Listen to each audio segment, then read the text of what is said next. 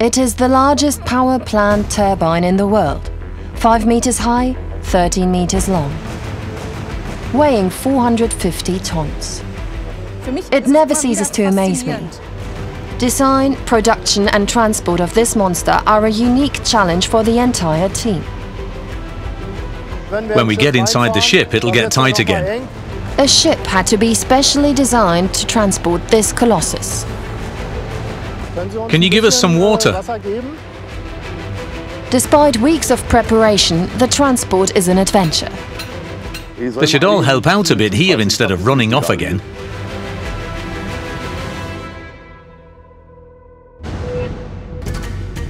It takes over a year to produce this monster turbine. First of all, you have to manufacture the casing. Solid cast steel, several centimeters thick, each component weighing tons, developed to withstand enormous forces and incredible temperatures.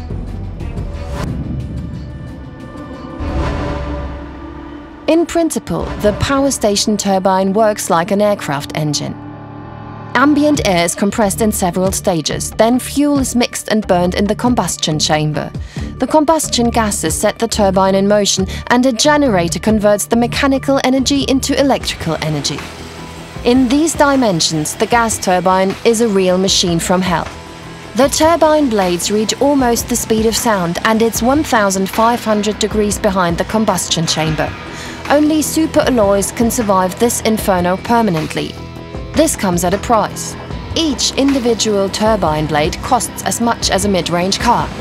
In return, it delivers around 3,000 horsepower.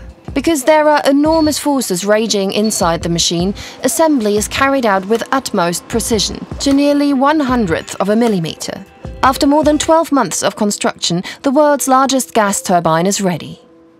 Some gas turbines could fit into transport aircraft, for example the Antonov. But this large gas turbine, with a weight of almost 500 tons, just doesn't fit in there anymore. Ships are our only option now. 6 a.m., the port of Berlin. The logistics crew gets the special ship Ursus ready for takeoff. Its specialty? So-called roll-on, roll-off transports, which work without a crane. This is why the Ursus has a built-in ramp and a very special on-board vehicle. The 12-axle heavy-duty module can be remote-controlled. Its hydraulics can compensate for unevenness. It is used to transport the gas turbine from the factory to the inland port. The nights are not so good. You didn't sleep too well? No. The distance the turbine has to travel by water is only a few kilometers long, but even transporting by ship has its pitfalls. The bridges cause problems. Beneath this one, the canal is very shallow, no more than 30 centimeters on the depth gauge. After a few minutes' drive, the huge loading ramp moves into view. The ship is anchored firmly to the shore here so that it doesn't sink under the weight of the giant turbine. Shipbuilding engineer Lichtfuß developed the unique transport concept. The challenge was that our customer produces a turbine that could no longer be transported by road. The Berlin port operator has spent 10 million euros on the special ship and the heavy-duty transporter. Without it, the world's largest gas turbine wouldn't be able to reach its customers. It is simply too heavy for normal Berlin roads and bridges.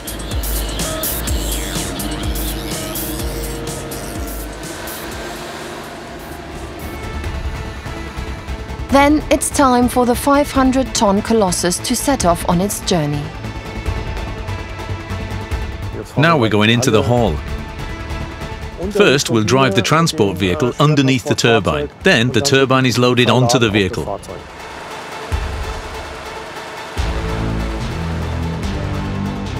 To do this, Frank Bunting has to position the low loader below the turbine with pinpoint accuracy. Only then is the weight perfectly distributed on the vehicle.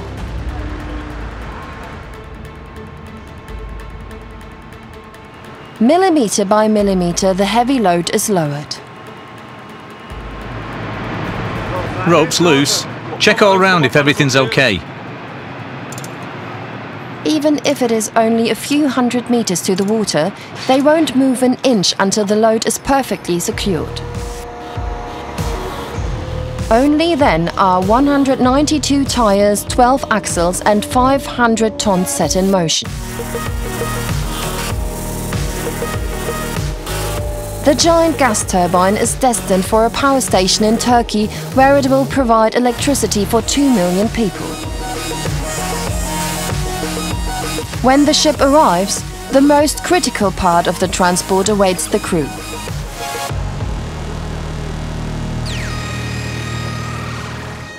All right, let's go. When we get inside the ship, things are going to get tight again. Vehicle width is 6 meters 30 and the ship's entrance is 7 meters. Not much scope. We'll stop before we drive down.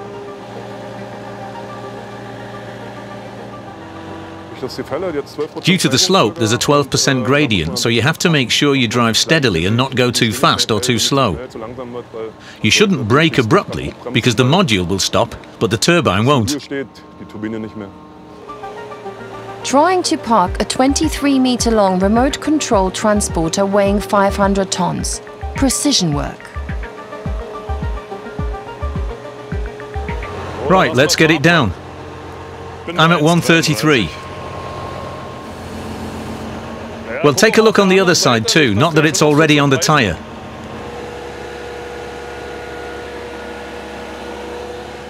Is it at the right height yet? No, not yet. Therefore, the ship has to be balanced with ballast water. First, we'll have to see how deep we might have to go to get under the bridge. The Ursus has to pass under 2 bridges to reach her destination, the inland port. Both pose problems. The first is very low. There is no more than 10 centimeters of space between the turbine and the bridge. We check the height to make sure we have enough space to pass under the low bridge. That's the first bridge after the mooring point. Wait, let's have another look. Hold on. That should be enough, but don't let any more water out now. It's good, you can go.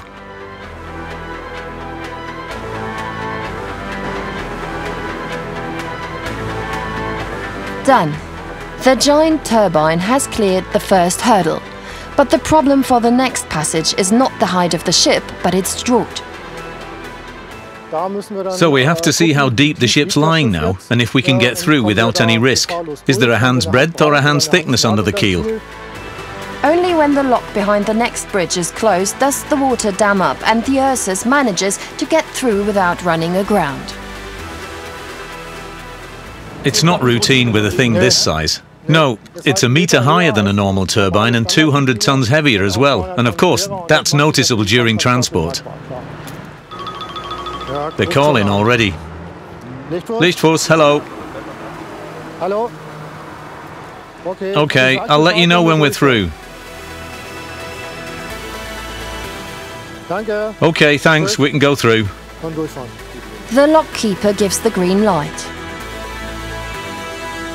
And that's the second bridge done. Now the Ursus sets course for the harbour. But the next morning begins with a disappointment.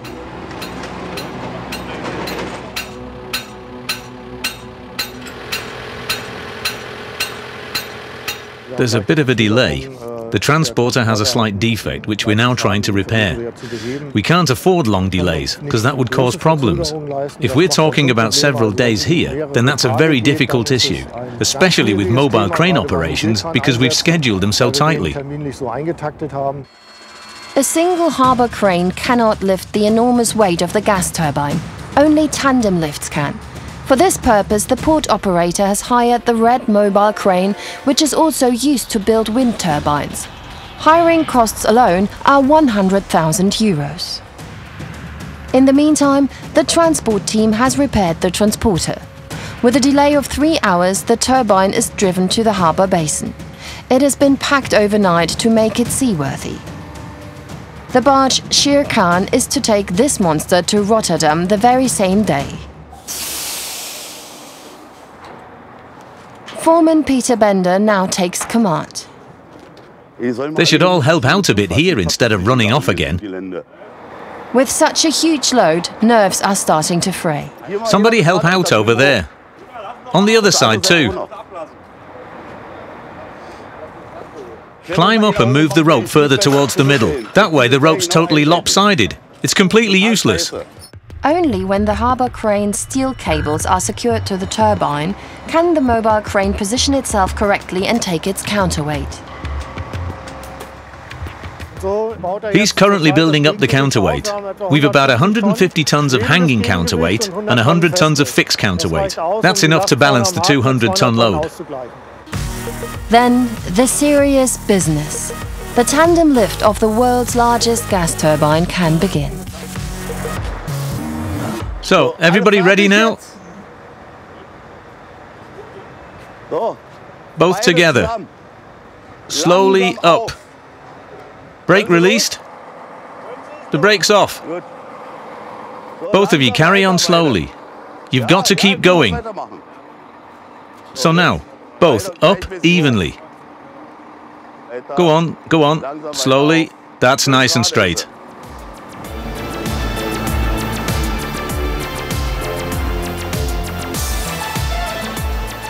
Frank, slow down. Keep going, keep going. You, get away from the undercarriage. Frank, a bit further, further. Lower it a bit more, both down. Everything goes according to plan, but suddenly... The red crane's too fast. Stop, hey! The driver is lowering the weight too fast. The turbine is at risk of landing in a crooked position. Frank, let it down a bit more. Just Frank, slowly. Go on. With a trained eye, the team has recognized and diffused the situation.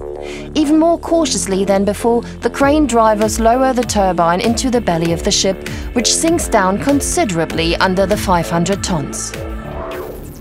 The turbine's in, it all went well. Everything's fine. Next stop is Rotterdam. There the turbine will be loaded onto an ocean-going vessel and transported across the Mediterranean to its destination in Turkey.